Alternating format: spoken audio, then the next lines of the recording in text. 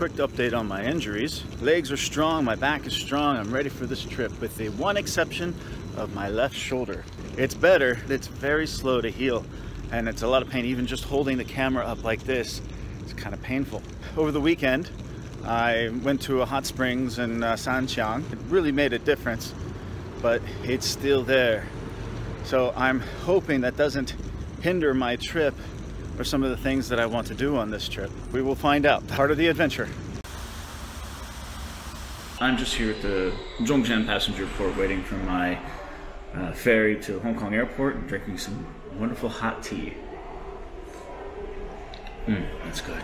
Why Vietnam? It has always been on my hit list pretty much my whole life. First reason is because of Anthony Bourdain. Last summer, very sad moment for everybody. I love that guy. I loved his philosophy on travel and the food and everything.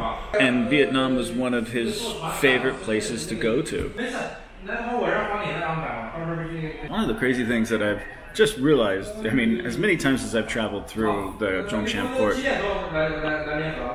sorry, this guy's speaking very loudly. Usually it's a lot quieter than this. One of the things I realized about, because I've been through this port a few times now, and how many times your bags are actually scanned between here and your final destination. First scan your bags when you come into the port, then you scan your bags before you get on the boat, after immigration. And then you scan your bags when you get to the airport 3 times just to get on the airplane from the passenger port. They're not messing around on this one. Another reason why I'm interested in Vietnam is because I grew up in a town called Irvine in Southern California, which is, it's kind of like La La Land, if you ask me. It's near a place called Little Saigon, which is the largest Vietnamese community outside of Vietnam. When I was 12 years old, my father took me to see a movie called Flight of the Intruder, Willem Dafoe. I think Danny Glover was in it too.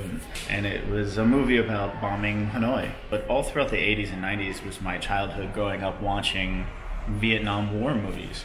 Everything from Platoon, Apocalypse Now, Full Metal Jacket, things like this. I mean, those movies and, History Channel documentaries about the war was really my only knowledge of the country and the people. So I want to get a first-hand experience.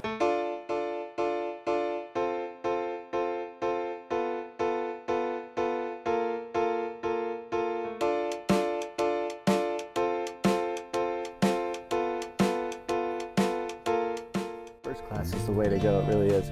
Only 50 RMB more. And get these giant, big, comfortable leather seats and hot tea and a little snack box. And this is a brand new boat too. This is only a couple months old. And it's very nice. It's much nicer than the old boat, which is actually right over there. I don't know if you can see it.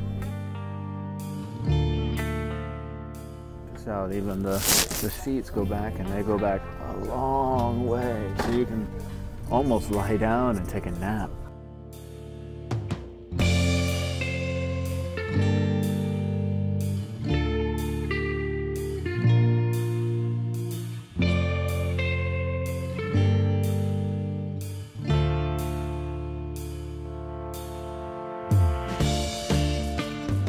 Hong Kong airport.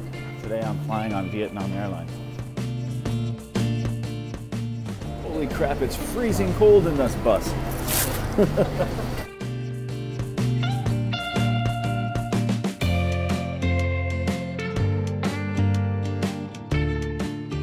Another bus.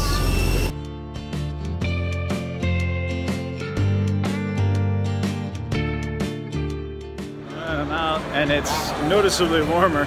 I didn't book a car, so I gotta get into a taxi to get down to District 1.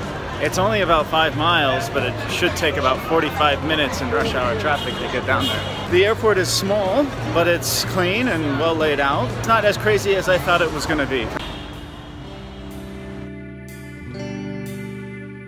The front desk gentleman gave me a couple recommendations for some pho.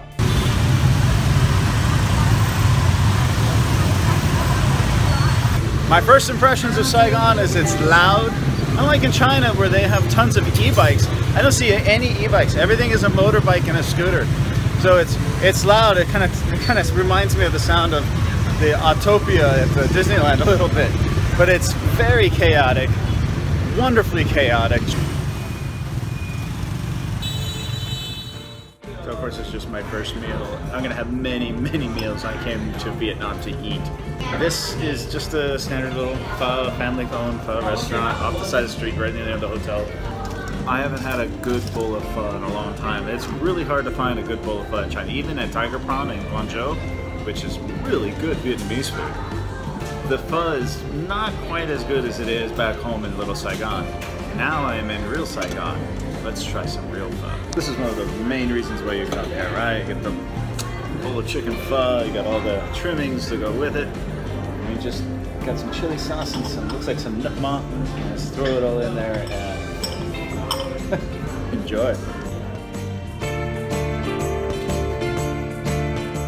Oh my god, that was amazingly good. My mouth is just on fire. So many flavors, spiciness, fishiness, tender, juicy chicken meat. Doesn't get any better than that, man. Off to a good start. Let's see what other culinary delights Vietnam has in store for me.